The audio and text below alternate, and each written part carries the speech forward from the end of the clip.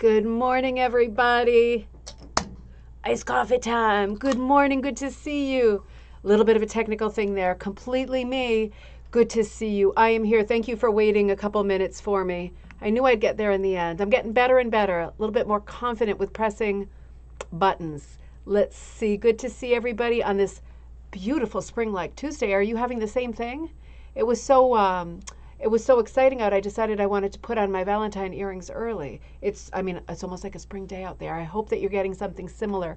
We had a mixed bag yesterday, as always, because we're in such different places, aren't we? Mom, good to see you. Good morning in warm Granby. I know. It is so strange, isn't it? I don't know if anybody follows Farmer's Almanac, and I don't know a lot about it, but I'm so curious to see what they have to say on this subject of, well, I guess there's a reason why the pendulum keeps swinging so hugely. It's because there's not much of an ozone layer anymore. But nonetheless, it is nice to have a bit of a reprieve from that terrible, bitter winter weather. Hope I didn't slurp.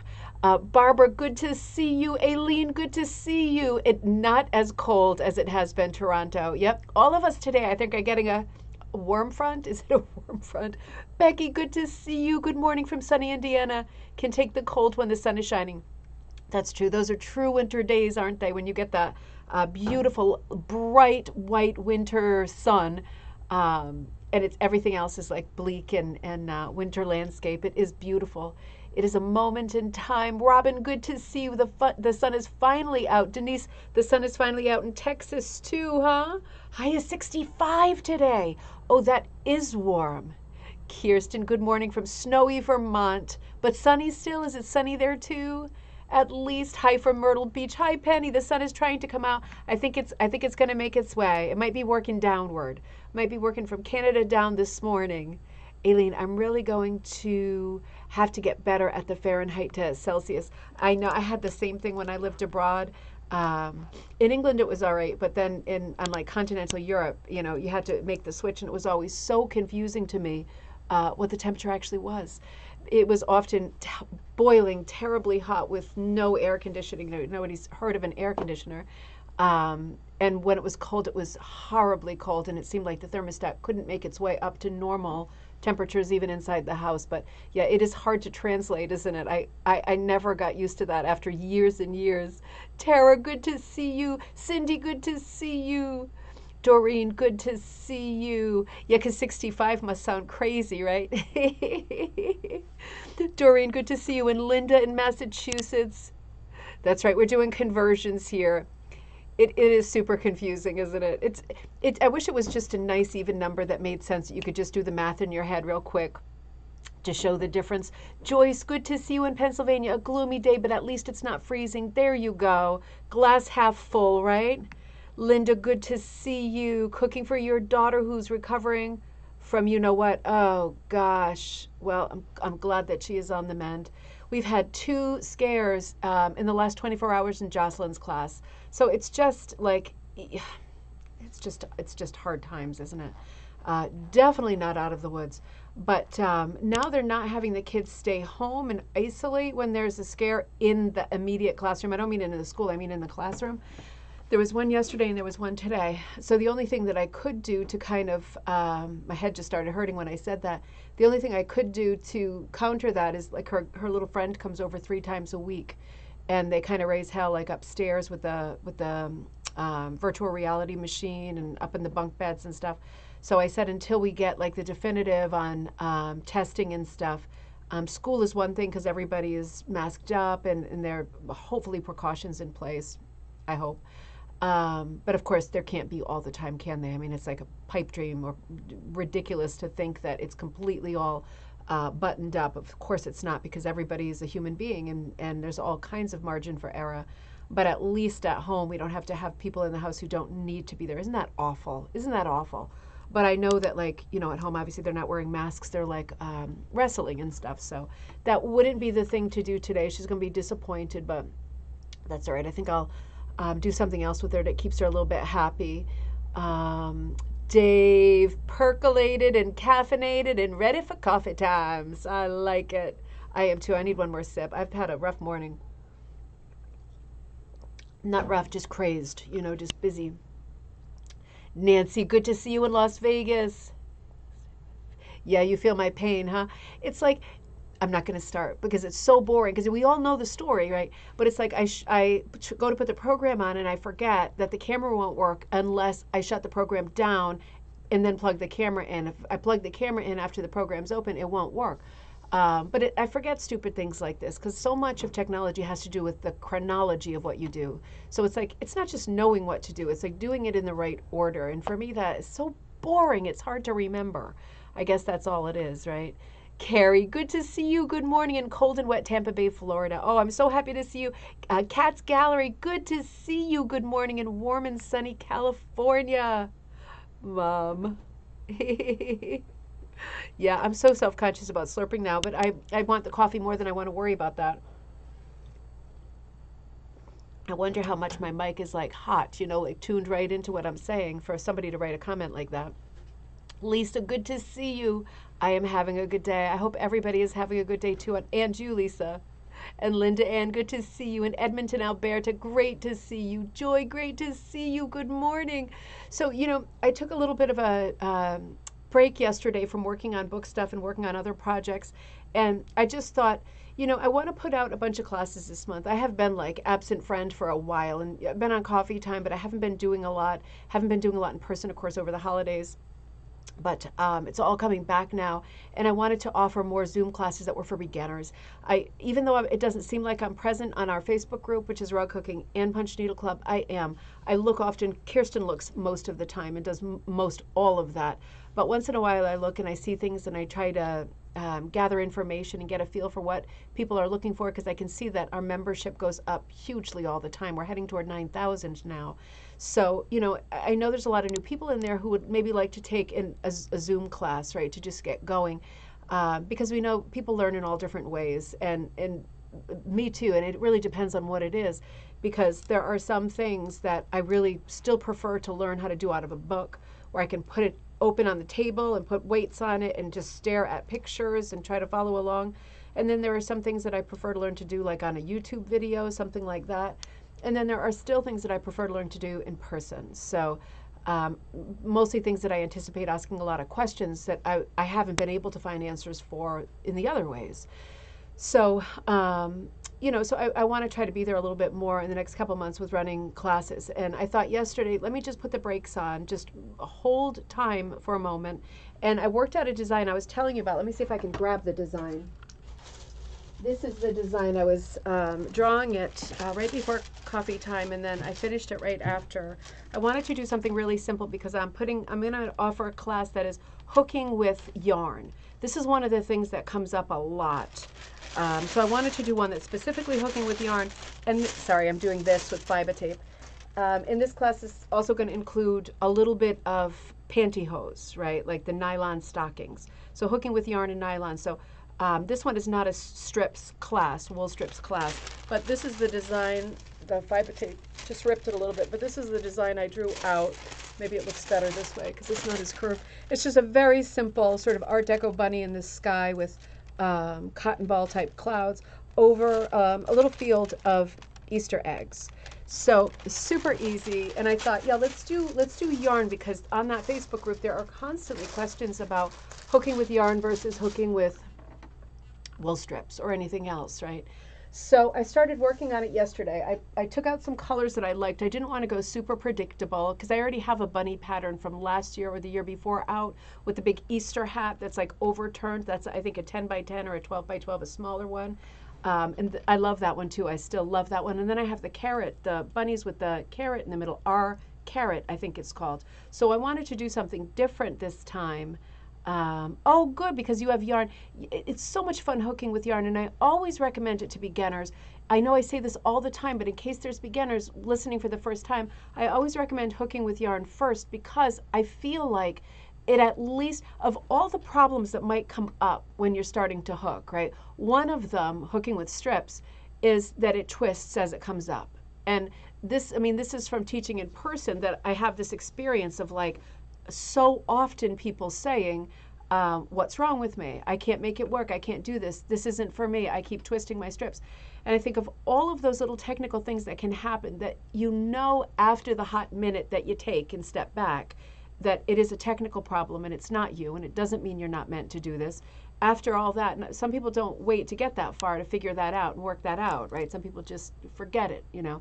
So I try to create a situation where there's as few possible hurdles as possible. And one of those hurdles is flipping as you go. And of course, with yarn, that doesn't happen. There's nothing to flip because it's not like a flat ribbon. It's like a cylindrical piece of yarn, right? So there's no flipping involved.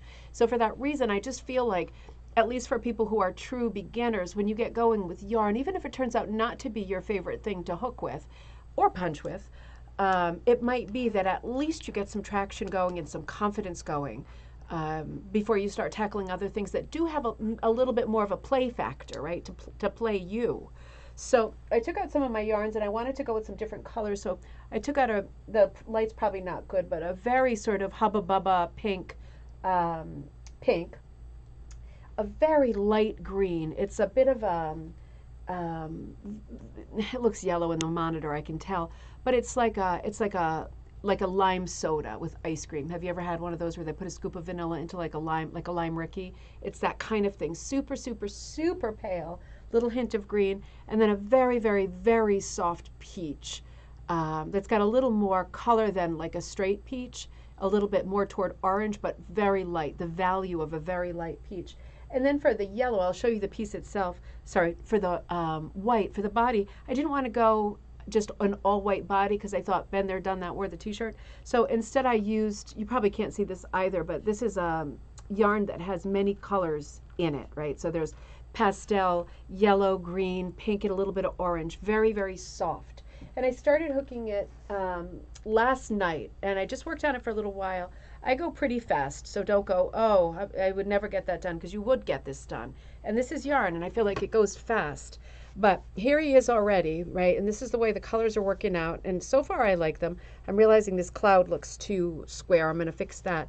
But I have them outlined in gray, and you probably can't see, but the body is quite, no, you can't see. I'll take a photo and put it in the Facebook group. Colorful. This is that grass. Let me change the light on this thing. Hang on. This is what these things are for, right? I got a piece of technology in my hand right now. No. Any of those better? No.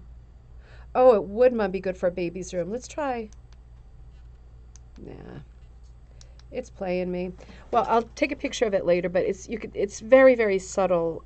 In daylight, it's beautiful. I gave him a little bit of a red eye. You know how bunnies sometimes have that little, I gave it maroon because I was thinking dark, light, dull, bright. I had no darks. So here's my dark. But, you know, I've got the orange sky and I'm dropping in the pink clouds. And I'm doing on the eggs, if you can see this, this will be in the kits that go out for people who want this class. These are pantyhose, right? These are nylons. So with the nylons, you get, with most of them, you get the two parts, right? Like the control part that goes here that's like super tight and opaque, and then the bottom is sheer. So if you can see with these, let me see if I can come in. Yeah, you can see some of them are, the fuzzy wuzzies are like the sheer part, right? This one here was more, I have more opaques in there, if you can see the texture, but in the middle I have some of the sheer. It's the same stocking. But I've got my Easter eggs going and I'm dyeing them with PAS, P-A-A-S, right? Like the Easter sets, those tablets that come in the Easter sets, because you can use those. Those are essentially tablets of food coloring. And look out for them this year. I hoarded some last year at the end of the season because they were like 90% off at the end of the season. But look out for those because they're fun to dye with. They're not toxic. And there are different packs, right? Not just the Paz brand, but also on Amazon. Like there's a neon pack. Sometimes there's different packs like just superheroes or just dinosaurs or something.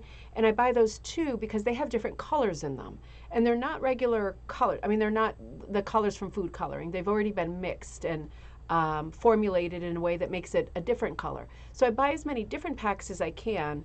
Particularly after the season, and then I dye with them, things like this. But I thought it made a lot of sense to dye, and I'm going to do a bunch more. This is the same stocking, this one and this one, kind of rainbow, but it's really hard to tell. And then I did one purple stocking. That's all I had the time for so far. But this kit is going to include the pattern. This is rug warp. I think I'm going to put it on monk's cloth. We'll see. I might stick with rug warp. Rug warp is great to hook with yarn because it's tight. It's even tighter than monk's cloth, so it really holds.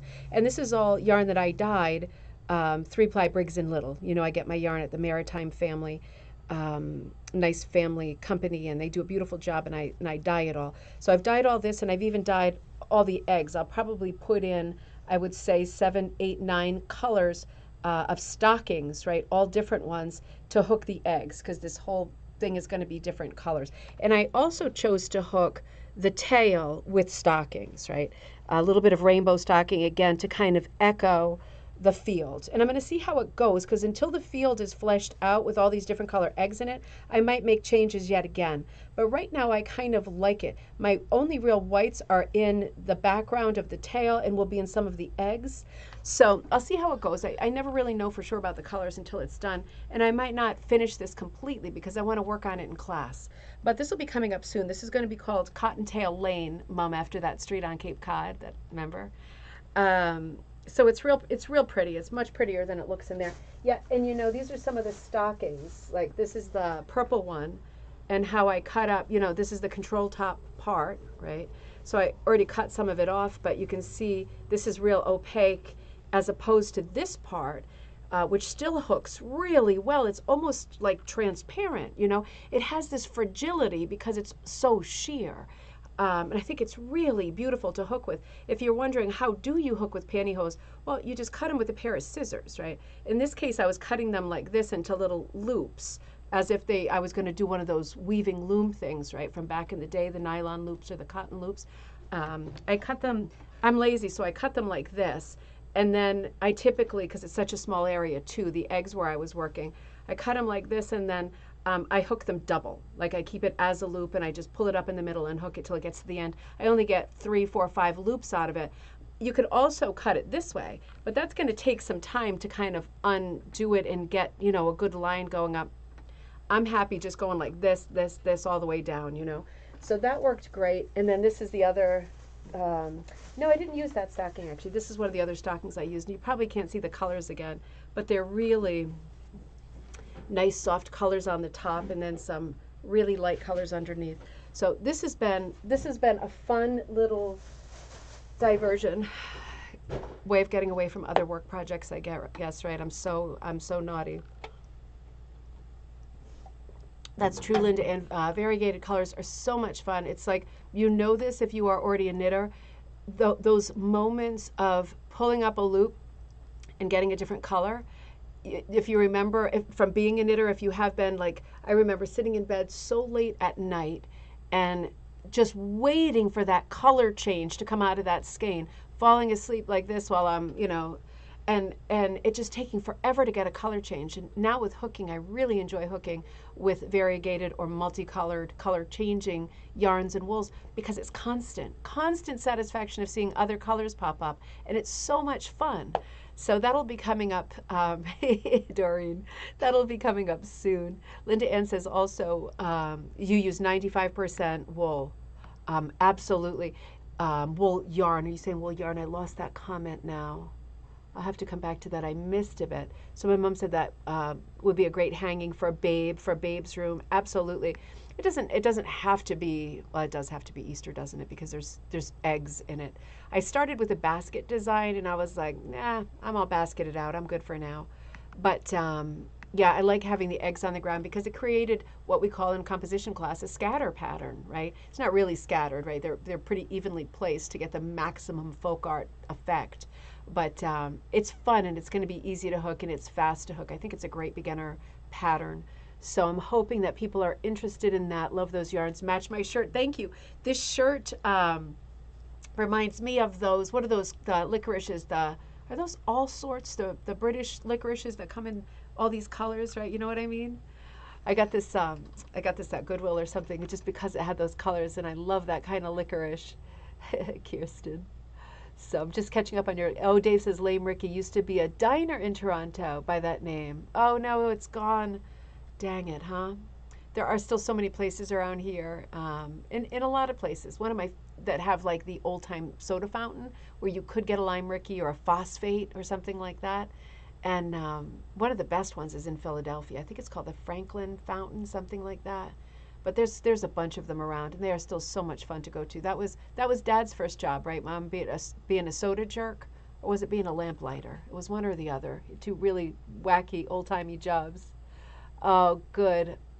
So anyway, so that came up. I finished with that. I was just catching up on the comments, and I wanted to remind you I put up the class for this month, which is designing like Pearl McGown. And I expect to get out of that for each person to get a bunch of, as you would expect, very traditional designs, but also a bunch of very different designs, pulling from her travel experience and her very diverse interests. So, she spent a good amount of time, decades, documenting antique rugs that she encountered, just like Ralph Burnham, right? Really shoring up that history.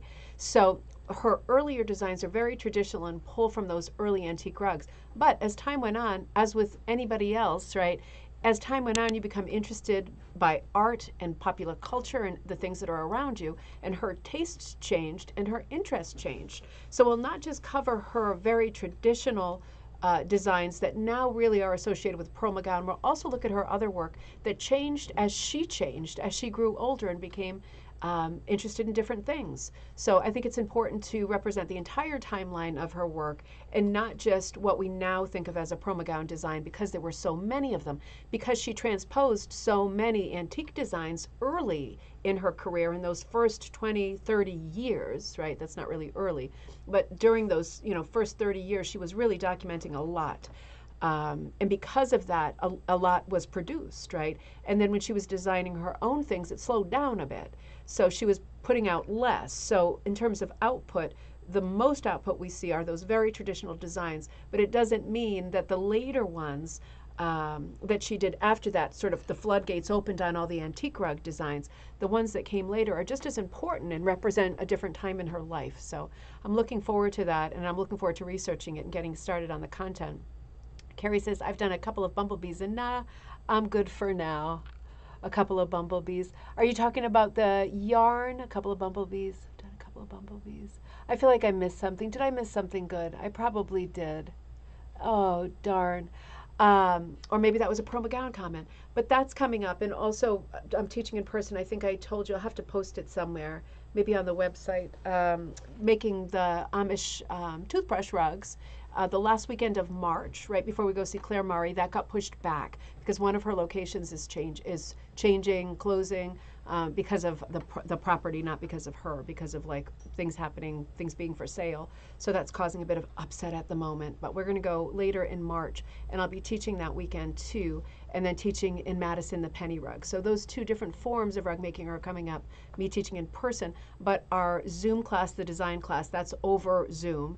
And so is the bunny class. Unless you're near me and you want to come to the studio and work in person, you're always welcome to do that for my classes. I'll be Zooming, but you can be sitting next to me. So that's always possible if you're near me. I'm outside New Haven, Connecticut, and you're always welcome. Oh, thanks, Linda Ann. The design light classes are informative. I hope so. They should be informative and fun and all that. Talking about baskets. Oh, yep. Sometimes there's enough, at least for the moment, right? I know what you mean.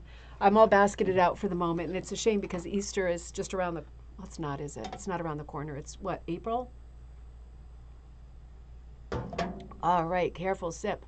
So, I want to return to what we were talking about yesterday because I went down the rabbit hole a little with Applique. And I was introducing you, just beginning to look at this book called Textiles Transformed by Mandy Pattullo. And she's got another book that's called Textile Collage. The links to both of these should be in this video. These are both great books. This book is, the beginning it is about how to do collage. She's working from old fibers, right? She's working from old quilts, old cut up things that have damage, old clothing, any kind of textile that's old, right? That's quite old.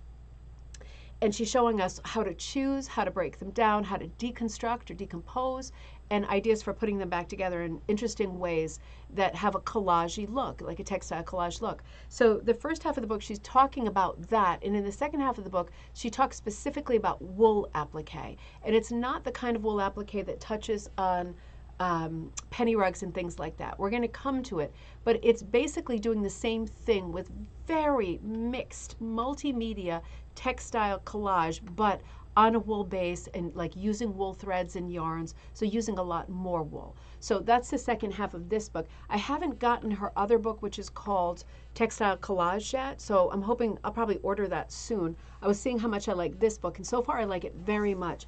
I think it's a really, really good inspiration book for people who, even if you are a rug hooker exclusively, I don't want to say just a rug hooker, but exclusively a rug hooker, you can get a lot of ideas from the way she puts compositions together, because she does a lot of things that touch on primitive too. So there's a lot of crossover for us in this book, but particularly for people who think you might have it in you in the future to think about using different materials on your rug pieces, right? And the word rug is so problematic in itself, and it always has been, hasn't it? Because most of us are not making rugs for the floor, but that pesky word rug persists, and it's hard to get rid of it. We're going to have to really push if we want to overwrite it at some point. But your textile piece or your fiber art might at some point include hooking, like rug hooking or punching, and some other additions. For example, some of the ideas that she puts forward to us in this book. So I'm going to share screen, me and my baskets. I'm going to share screen for just a minute, and let's see where I want to start with the picture that there we go, that I used for the thumbnail today and that we left off with yesterday. So hopefully you can see that okay. I can stretch it a little bit more. This is nice because it really touches on a primitive house composition that we would see quite often in rug hooking. And you can see, very similar to rug hooking, that she has, oh, April, good to see you, that she has blocked out the background the way that rug hookers do. Now, you can see that she's blocked it out with fabric, some of which has been reversed. So we're not looking at the front of it at all. We're looking at the back of it, which is an interesting choice because you could do that in many scenarios. Number one, if the front is damaged and for some reason the back is not. Number two, if the textile is new and you wish it was old, like for example, it's one of those contemporary 1860s Civil War era cottons and you wish it looked a bit more faded, well, flipping it over could really help, right? It gives it maybe more of the look you want. So just experimenting with fabric, pulling some, in this piece, pulling some lace off of some other stuff or maybe finding some new old stock. You can see under the house in place of the lawn or the sort of picket fence, she put just a row of zigzag, right? So that's something that came off a quilt. I'm sure, many of us, and I know that we're lucky when we do, but I know many of us find old quilts and stuff in antique stores, yard sales, whatever. Other people live in more rural areas, and it's more of a push to try to find anything exciting in terms of supplies, new or old. But if you are lucky enough to be in a place where you often find old stuff, and it's often junked out and destroyed to the point of seeming hopeless, when you look at an image like this, it really makes you think about what hopeless is, because you could even take tiny strips of something that is really shot and still make them useful and beautiful. Each thing, hi Crafter's Grimoire, each thing has a place, right? And I like that we covered this in our MCM Designing Like Mid-Century Modern class this week. I like the way that she has put those round single flowers down. She's pulled it out of the larger fabric, right? Like the floral fabric on the right. She's pulled those elements out and she's kind of pinwheeled out around them. This is something we talked about in class. Instead of cutting around each little petal, right? Like very literal. She's pinwheeled out. She's shaped out circles around them, and it creates a lot more interest. I think the house itself might be cross-stitched, and I don't know how much of each of these pieces she's doing original stitching, because I know that she is a very fine needlewoman, needlepoint, cross-stitch, any kind of needlework, anything with a needle in her hand. And if you are too, you can see the possibilities of being able to add here and there motifs that you really like onto something that you are piecing together from old bits as you go. I think this is just a good idea. In this, I'm going to come out of this one for a minute. Let me close that and come back to you just for a minute. in this first chapter, there I am.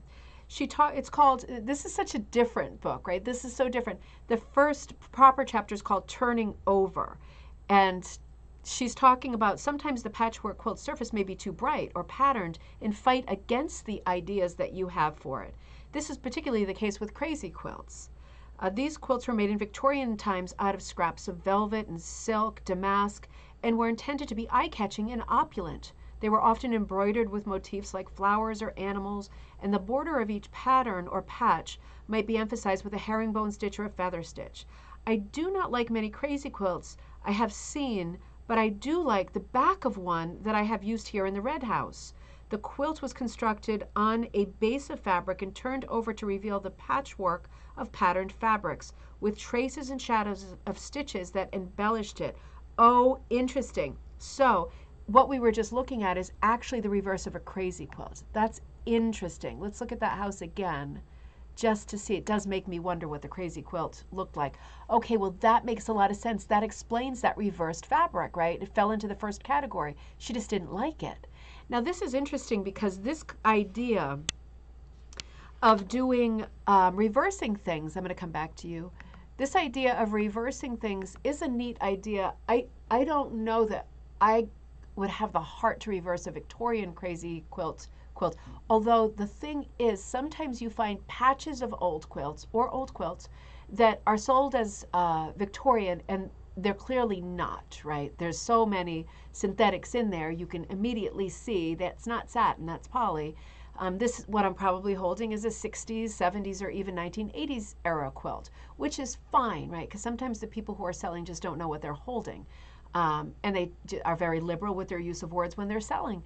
But sometimes you find that, and I more often find quilts that I pass on, crazy quilts, log cabin quilts, whatever, that are more 1960s, 1970s era. And I often pass on those because I don't like the colors. Or that there's something, or if they're using prints, if they're not solids, if they're using prints, maybe for me they're a bit too calico, but not the 80s calico that I'm in love with that's all dusty rose and Wedgwood blue, the other calico that's always like bright, bright orange, brown, and Kelly green. Do you know what I mean? So it's just a taste thing, right? That's someone else's taste. That's my personal taste. I like a little bit later or a little bit earlier. But in that case, now I'm going to be thinking, because I have some of those, now I'm going to be thinking, interesting, if I turned some of those quilts over, is what I'm looking at in reverse something I'd be more inclined to use as a backing or foundation for adding more things to? That is a really interesting thought. So this chapter, Turning Over, is just one of many ideas in this book that's like, just think about it. Think about it. Think about the possible uses for this.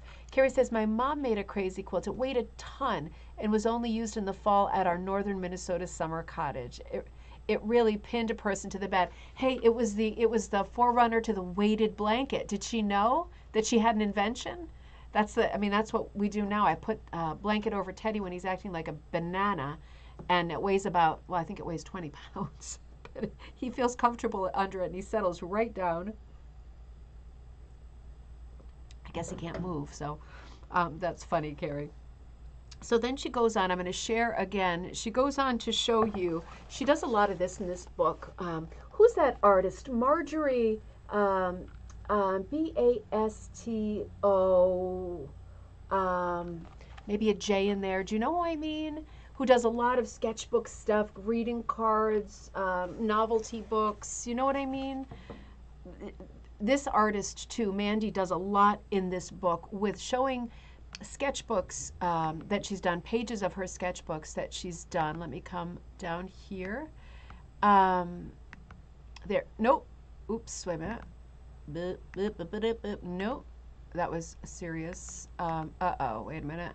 I'm doing some serious spoiler alerts here. I might have put the wrong thing in. Close your eyes. No. No. I guess my birds aren't there. All right. No more spoiler alerts. I'm going to come back to you and show you in person. I think I put the thing in under the wrong name. Sorry about that. It's a disco. So she does this stuff. I bet we're going to stumble upon it. She will find, for example, look at the background of this close-up, because it looks to me again like she might have reversed something old and is using the back.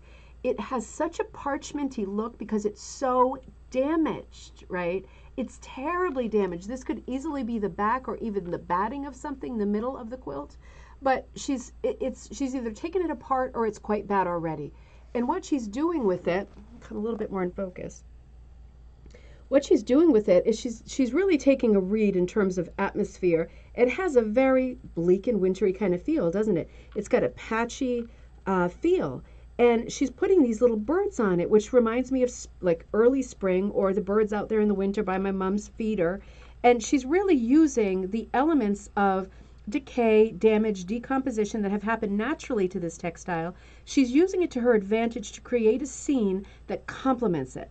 Because without these birds, it really does look like a bit of a landscape, right? It looks a bit rough.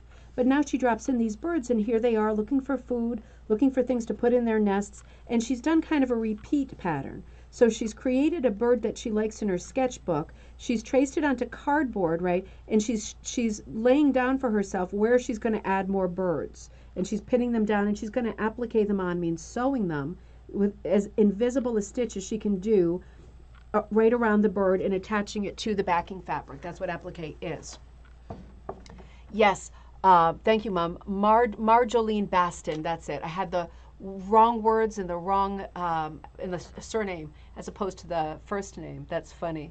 But yes, she's very much in the vein of this artist in terms of wildlife designing, little animals, and the sort of quality of the illustration too. Very watercolor driven, right? So I really like that, the idea of these tiny little quilt pieces being added. And looking even closer, I can see that she's actually just traced this, right? She's traced this shape under, and you see she's just pinning bits of cloth onto it where she's going to attach it. You know, I would be really careful. Normally with applique, what I would do in these moments of pinning little bits of cloth to something is normally I would first have put interfacing on them, right? Just with a hit of an iron to attach them so they're a little bit, the double-sided, so that they're attached to each other.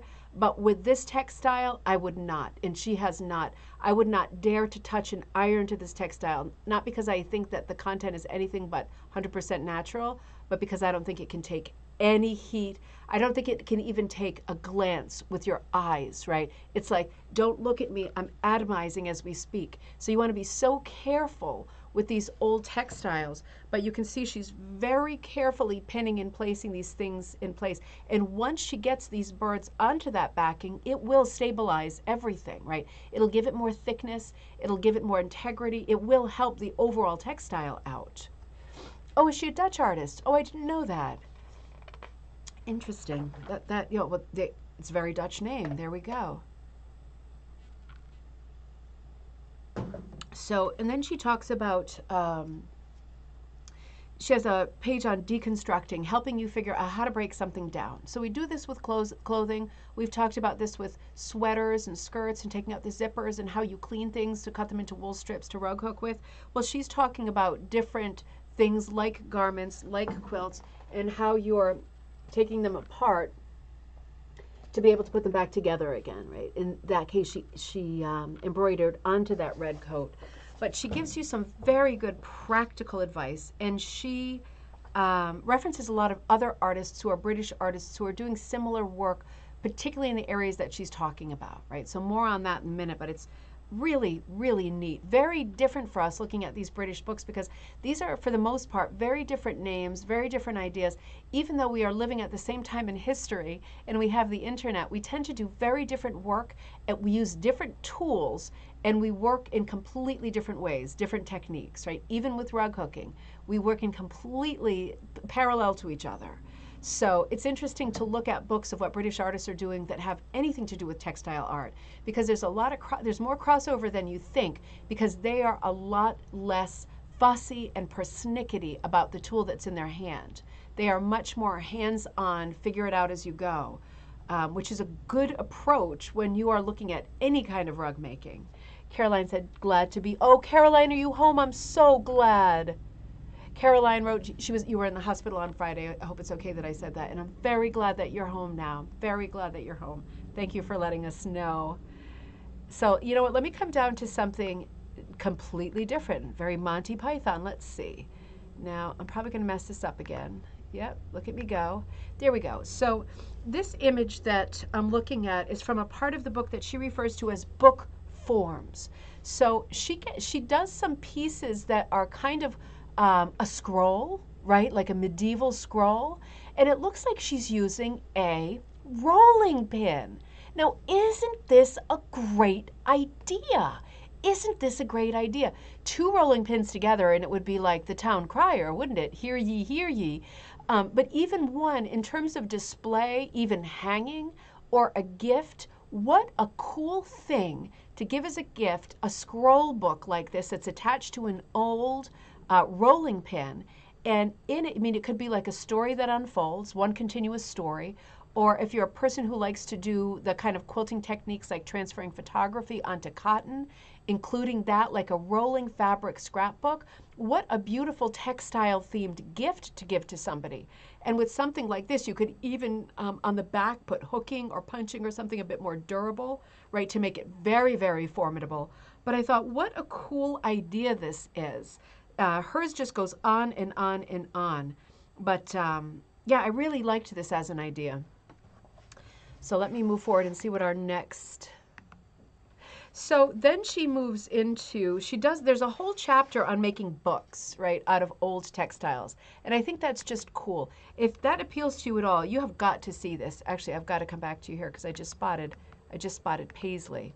I just saw here, she made this little book. It's called A Book of Stars. Oh, and each page and cover are, this is measurement 12 by 8.5. That's quite big. It doesn't say, oh, it does say what's in the book. Oh my God, wait till you see this. I should have taken a photo of this, A Book of Stars. So she's actually got she got hold of an old quilt with this star block pattern, right? So this is the cover, and it's got patched paisley behind it, and one star, and the whole book is going to be the rest of the blocks. So what a nice way to pay tribute to something that she has either decomposed or, I mean, every time I go antiquing, I find a collection of quilt blocks that have been orphaned and are not put together yet. And what a great thing to do to put together a little book like that or a scroll, the Book of Stars. So all of the stars that she got a hold of are now contained in one place safely, and it's its own piece of art now. I think that is so sweet. Let's see what I got next for you. So this is what I've got next for you. I absolutely love this piece. I can't. Wait a minute. I found something else I've got to show you. I'm having a heck of a time with my finger. Just switched to the Magdalena template. So I had to stop for a minute because there were a couple things I needed to show you in the meantime. She talks about quilt words, because here's another one. Have you ever gone out and found a textile that has words on it or dates or whatever? Crazy quilts are big for this, aren't they? So this is interesting because this one says reculez-vous. So I think that means like collect yourself, like get yourself together, like literally collect yourself, reculez-vous. French speakers, can you help me with that? That's not an everyday, but it has text on it. Such great ideas, yeah, right? I mean, I just love this in terms of collage and composition too. You could just be looking at this book and coming up with composition ideas, but she pulled this aside because it had text on it, and she added stuff to it. So she embroidered and layered more ideas onto it. And I think that's really cool, saving the words that somebody wrote down, right? Saving them. And it's so mysterious to get words out of context too, and years. But instead of just trashing them and cutting them out because you can't use them or you can't hook with them, interesting to think about including them as part of a composition, right? Somebody else's words. Now, this is one of the coolest things I've ever seen. I'm going to share with you again. This is using words, but let me scroll up here. Ledger, this is the one. Let's look at this first. If you can see, I hope you can see this pretty well. This is an original piece that she did, and listen to the genesis of this piece. It is so beautiful. This piece is called Money Worries, right? And you can see that this is a textile collage that she has put together from old textiles, and this is the background to it. She says, the quilt artwork illustrated here is a very personal piece of work that uses extracts from my maternal grandmother's diaries. She was a farmer's wife, and there was never much money around. The diaries catalog her concerns with profit and loss and the price of things. At the back of the diary, there are numerous sums, which were usually her totals for egg sales that she made from the kitchen door and to her local shopkeepers. My grandmother's handwriting is very familiar to me, and so it seemed only right to try to capture that exactly. I did this by photocopying the diary entry and enlarging it slightly. I then placed the photocopy over a sheet of typewriter carbon paper and traced the words onto the quilt top. So she had already created the textile. She'd already created the composition the way she wanted it. And doing the words and the math is going to be the last piece. I had to press quite hard to get the marks to come through onto the coverlet. And you might find the same if your quilt top is very quilted and lumpy. Practice on a separate section first to see if it's going to work. If the lettering is not coming through, then it's because your carbon paper is not fresh, or you need a flatter surface than a quilt. It could be just a piece of linen, for example. So she's giving you a lot of tips to do something like this, but I thought this idea of pulling a page called Money Worries from her grandmother's diary was an absolutely beautiful and novel idea. Lisa says, I've bought alphabet quilt pieces that were unfinished from an antique store. They're currently in a tin awaiting a project. How cool is that? You know, I love the idea of that rolling pin book, I have to say. And it's like you could still display that. You could do the coolest thing with a scroll, like the sort of town crier scroll. Let me come back to you for a minute. And let me get rid of this guy first. Let's see. Get rid of Ledger. And I'm going to come back. I love the idea of being able to display things that way because as rug hookers, I think we struggle a lot with how to display and get things up on the wall. And once we've mastered that, it's like sometimes you're looking for the next way, something a bit more creative, some new way to display your work. I just love those rolling pins. Okay, what if you even had rolling pin? Would it even be possible, this is maybe sketchy, to cut a rolling pin in half so you could get those parts flat on the wall? Because if the rolling pin were cut in half, and again, I don't know if this is even possible because of the central part, right? But if it was somehow cut in half, or you figured out how to at least cut part of it off, then you could put regular hanger on the back of the flat part and be sure that it would hang to the wall. And then your piece, right, your quilt pieces or your just multimedia collage piece, however long you wanted to make it, it could be like a transom over a door. If you've got a double door, like I've got big doors in between, like the living room and dining room and the dining room and the kitchen, like, you know, big 150-year-old house, big double doors. Imagine a nice scrolling piece going across the top of a door like that, or bell pull style, just the other way down, right? But neat ideas. There's a lot in this book that really has me thinking. I've only gotten into the first few pages and I'm already really thinking. So finally, the Staffordshire dog. So you can see that these are based on, if you're familiar with, down at the bottom, there's like a little drawing of Staffordshire. It's a screen print by Alice Pattullo. So that must be a family member of the Staffordshire dogs. These are, you know, beautiful, very collectible statuettes that you see a lot in England. Very common type of collection to have, and a very popular motif, maybe more in the UK than here, but I think recognizable to us. And you can see here that she's used the drawing of a family member. Oh, her daughter, Alice. Alice, her daughter, is an illustrator, and I share a love for collecting from flea markets with her. For me, it's mostly textiles, but both of us love folk art pottery and can't resist a china figure of a bird, or if we can find them at a reasonable price, a pair of traditionally called Wally dogs. Okay, so I guess they're calling these Wally dogs. I don't know that reference at all. I wonder if you do. I don't know that reference.